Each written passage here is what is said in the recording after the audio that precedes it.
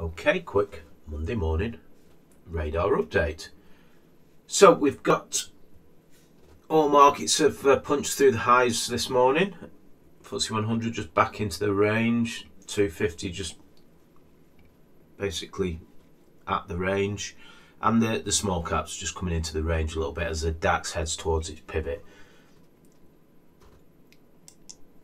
Quick look in the metal stocks, see what's moving in there. Copper obviously turning up, and it could base out here and go sideways a bit, but we will see. The future will tell us that. Some volatility in Bitcoin, I hear. Don't really see that much. Moving on. Dollar bull expecting to open slightly weaker again. I'll just bring up cable.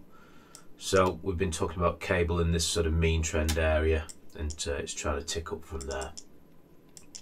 So, and we also let's just go back to, I can steer my mouse, the battery's running out. And we also had the same view on gold being in this sort of swing kicker from a very normal area. And if you want to sort of have a look at the gold miners in the US, the market vectors gold miners, you know, an extremely normal area, previous resistance becomes support. So logical place to find a little bit of action in the gold stocks. Are we seeing any gold stocks? A smattering of gold stocks, not seeing that much. The way it usually works with the gold stocks is the market makes a punch higher, the gold stocks just go with it, and then they sort of set up. It's usually, you know, a mid-move sort of low risk entry on the gold stocks. Not interested myself. Into the volume leaders today. So it is 10:31. We should have traded 29% to be on average volume today. That would be 44% to be on conviction. I will put 29% in. The large caps actually have a little bit of action today. REITs having a run. Construction is in there. I'm going to jump straight over to the small caps and keep it short today, because the sun is beating down outside, and I'm going to go and make the most of it. 29% to be on average volume. Now let's have a quick tear through the small caps. Industrial metals, oil and gas, there's a few of those in there as well. A few pharma. So as always, I'm just, you know, I'm looking at the looking for my personal low risk entries, breakouts, pullbacks, and I'm looking at my personal metrics I like to trade towards. Growth, but you can't see that page. So year on year, quarter on quarter, this is a lose slightly more scenario. Chemicals, construction. These stocks are having a rip, aren't they?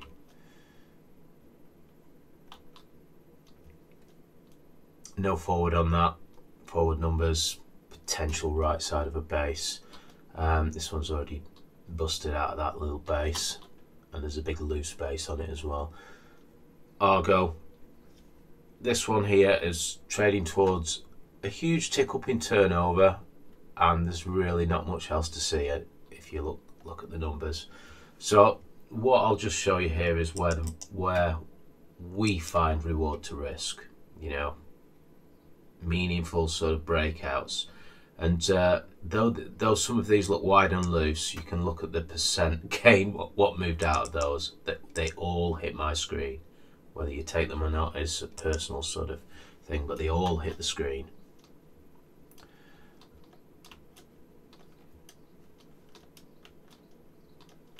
It's about having a methodology what just picks these up in a simple way and not platin spaghetti.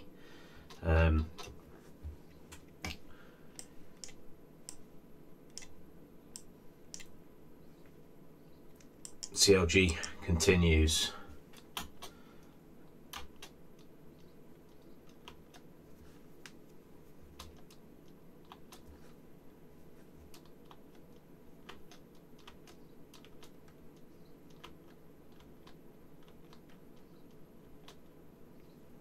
A huge tick up in the forward numbers on this. It's a bit of a sloth for a mining stock, though in our world it was strikingly obvious as being an interesting one. Second to the one we took, JLP. JLP had the sort of benefit of being, you know, real good beta type sort of stock.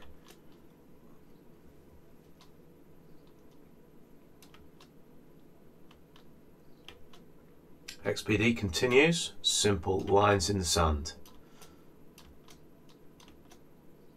JIM continues, simple lines in the sand. Was number one in the GTRS before it went through those results as well, and the market kind of believed it, but it's starting to trend strongly now.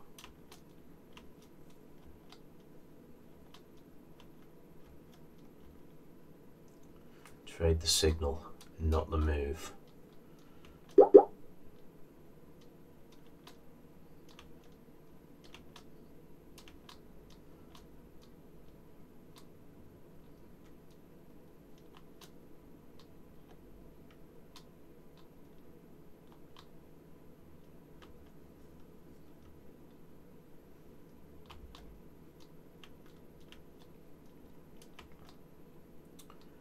At CER, so obviously another one what we've been riding for quite some time.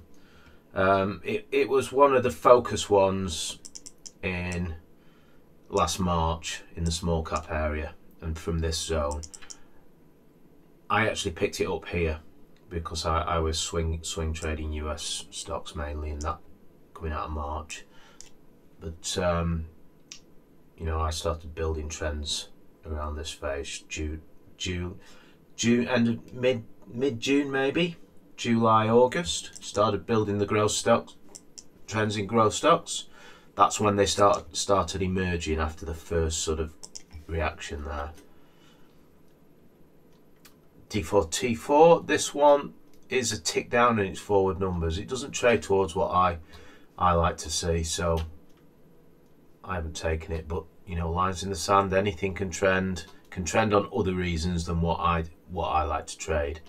But trends will all have the same kind of structure. Good trends, high lows, high highs.